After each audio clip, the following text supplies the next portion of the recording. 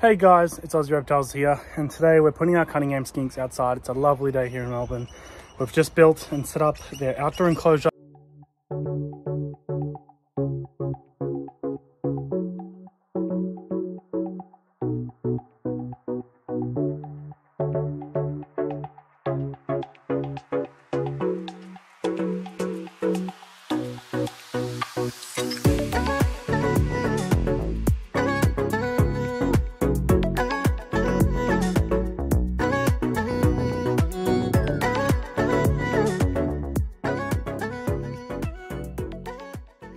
So we're going to flip it around and take a look. All right, here it is. So it's nothing too special, but I just thought it's better off getting them outside. That way they can get some natural light. So this is a 5 foot by 3 foot by, half of, about a foot and a bit tall. Nothing too crazy, but it's a nice wooden hutch.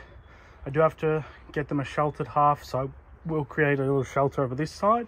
It opens up by 2 middle flaps.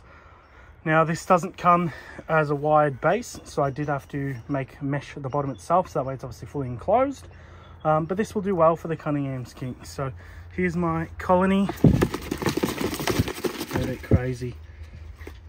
So yeah, we're gonna let them out and let them explore their new territory. So yeah, they're not going to be able to get out. As I said, it's fully enclosed. Once this lid's shut, it is fully closed. And yeah, they should enjoy it. So let's let them out and get some natural light during this nice day today. So there we have it. Ignore my shadow, but they're out now. You can see Chase just admiring them. He won't hurt them. So we've got one down here. Yes, Chase. And the others have already run off. I lied. There's some right there.